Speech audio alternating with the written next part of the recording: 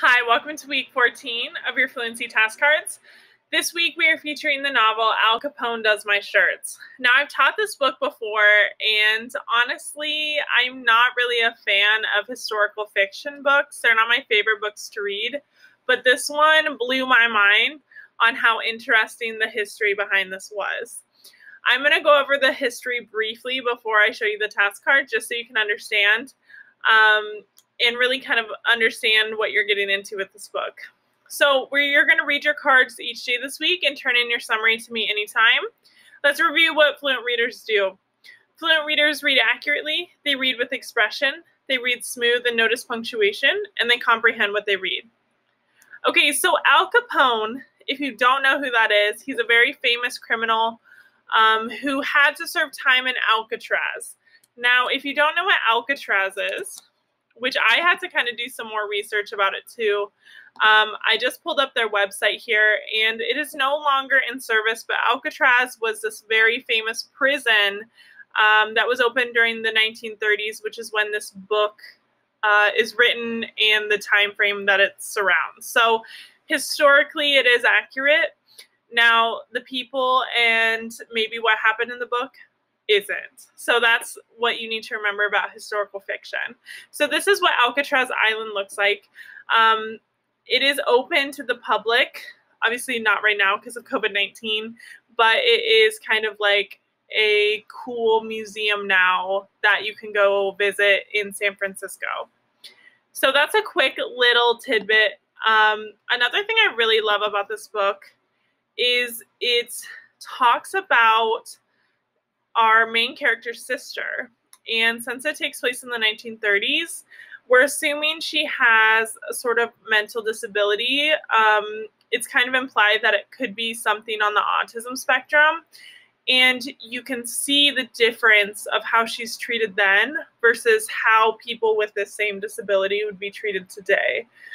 And you see that our main character loves her and cares about her.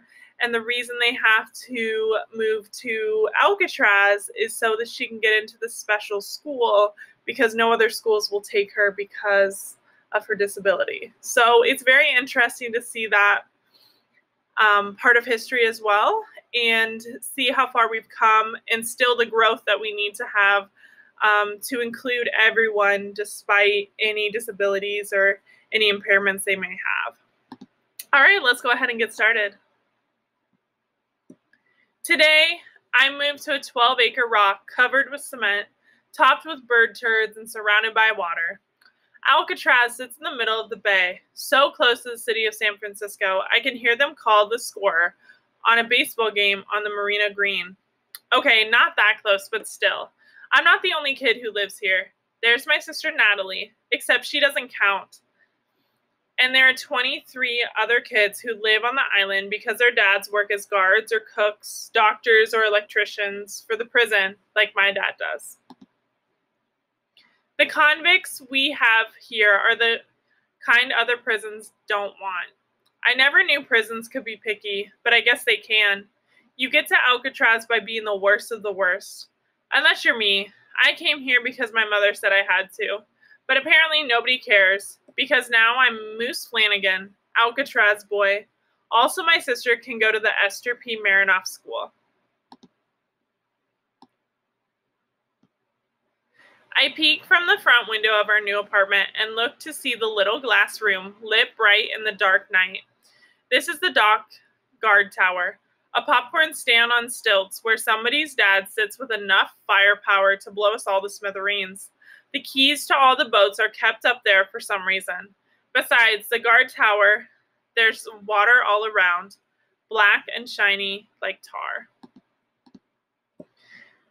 My dad is out there too. He has guard duty in another tower somewhere on the island. My dad's an electrician, for Pete's sake. What's he doing playing prison guard? My mom is in her room unpacking, and Natalie's sitting on the kitchen floor, running her hands through a button box. She seems to know more about these buttons than it seems possible to know. If I hide one behind my back, she can take a look at her box and name the exact button that I have. Nat, you okay?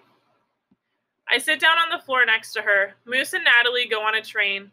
Moose and Natalie eat meatloaf at sandwich. Moose and Natalie look out the window. Yeah, we did all that.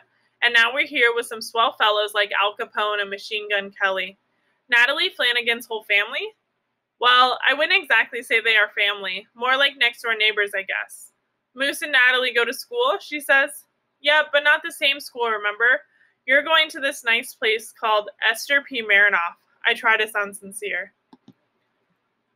Okay, so great readers summarize. Go ahead and use the summary template from the Writing Revolution. Give me a few words for who, what, when, where, why, and how.